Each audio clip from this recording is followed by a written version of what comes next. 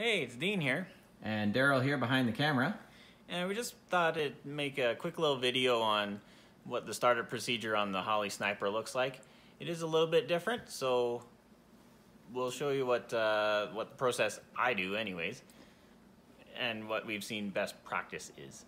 Alright, so I have the Holley Screen outside the car here so we can show you what happens. So what's going to happen is Dean's going to turn the key on and you're going to hear two things.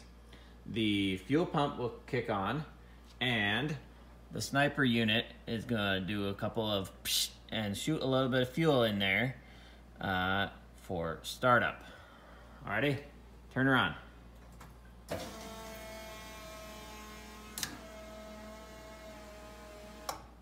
Okay, and then our screen, boom, is just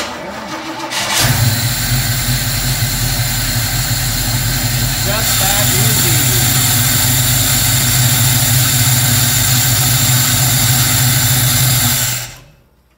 So, the one thing that I've learned is that it does seem to like it better when you give the computer a chance to load up to the screen.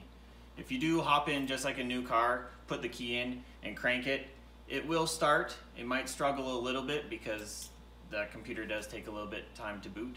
But my procedure has been key on, turn it to let it do its thing, and when the computer comes to the gauges, that's when I crank it. So I've always seen good results when I do that. So hopefully that's helpful. A little bit of insight if you're considering the sniper kit. And it just fires up just that easy. So yeah, it's a beautiful thing. So until next time, if it ain't broke, go drive it. And like and subscribe. You bet. Smash that notification bell too. Yeah. And all the other things those YouTubers are saying. Yeah, all the cool kids are saying nowadays. Alrighty. See ya.